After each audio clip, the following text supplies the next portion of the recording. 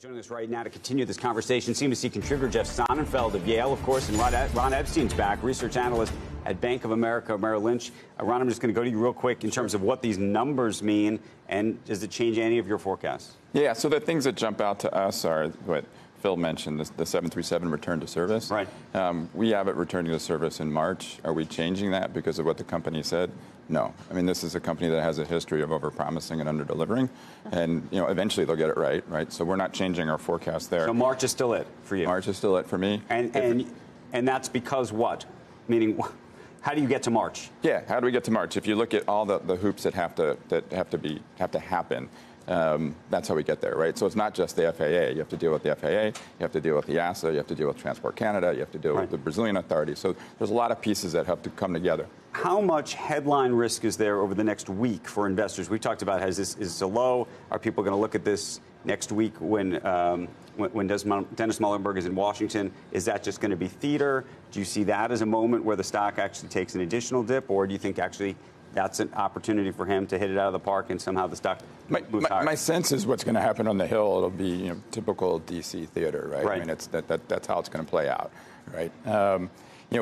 I think they did a decent job this quarter ring fencing some of the risks for a while. Mm-hmm. Investors were worried about 787 production rates. They cut that. Investors were worried about the return to service of the 737. They kind of put that out there. So I think for a little while, the negative catalyst that could happen, they've sort of ring-fenced that. Right. So, where to from here? Quarter to quarter cash flow. Right. Does the return to service slip? That kind of thing. Jeff, let's talk governance here. They've just effectively pushed Kevin McAllister, who ran the commercial aviation unit, out. They've obviously now split the board or split the chairman and CEO role at the top of the company. How much room does Dennis Muhlenberg have to move next week when he's in front of regulators and policymakers? I think Dennis has to be clear, concise, and accurate. These are all of his strengths. It's separating the roles.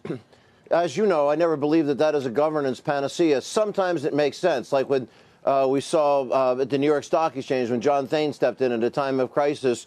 We had an issue where it was great for restoring public trust. You had a chairman who was a former CEO of Citigroup over him. Vikram Pandit at Citigroup had similarly somebody parachute in there, Dick Parsons, to help run cover, and that was very helpful there. Some of his best days were when he had Dick Parsons with him. Jeff, at Raytheon, we saw a great what's your coupling. assessment of this board? Do you believe there's a strong board? Yeah, I think this is a strong board with incredible bench strength. There are people in there who really know safety, who really know the aviation business. Having David Calhoun there as the new non-executive chairman, I think is an excellent move.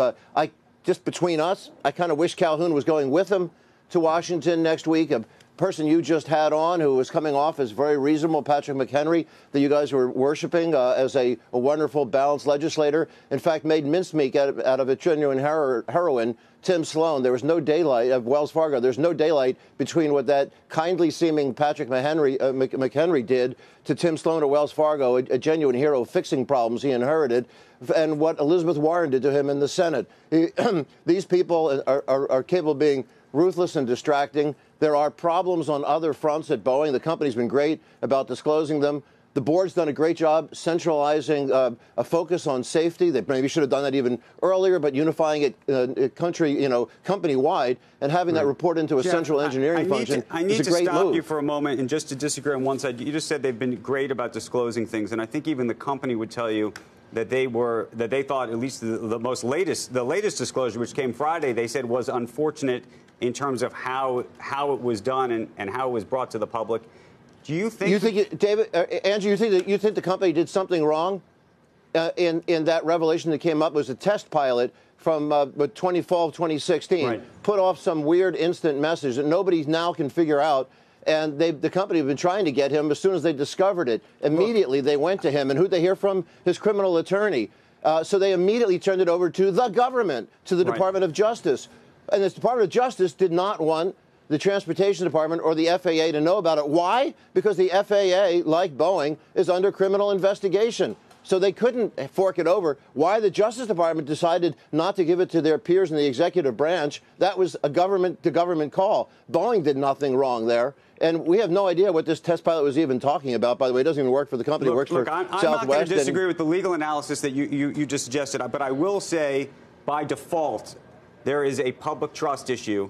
And part of that public trust issue is a function of what has felt like a drip, drip, drip in terms of information that has come out. This is why we saw Kevin McAllister leave. He's, honorable good guy from GE, but just that there's always pulling back the Band-Aid or whatever. There's always somehow trickling of more bad news. The fact that in Chicago, perhaps they didn't know as fast as they did in Seattle that there was some combination of alert equipment that wasn't on an instrument panel that no commercial aviation would ever have on an instrument panel, an angle of attack light, but was coupled with something else, the sensor inconsistency indicator, which maybe should have been on the instrument panel. The fact that information, and it was done by a subcontractor, one of the 900 vendors, Rockwell Collins, made a decision that they figured out in Seattle, and maybe they didn't hear about it fast enough in Chicago, the headquarters. These were issues. The problems with the tanker that Phil had alluded to, the 777. There are problems out there, which is the 777 is a long haul plane. There are some problems with there are cracks in other 737 NGs, not the MAX, but there are some cracks in some wing issues that they're going after. These are things that were backing up in commercial aviation that the head of commercial aviation now has left the company. Jeff, but there wasn't any overt deception. There's no deceit. Jeff, and when company had bad news about, say, the Dreamliner, some delays, they put that out there Jeff, right away. I think Ron Epstein just told us that. Jeff, I want to thank you for your perspective as always. Ron, thank you.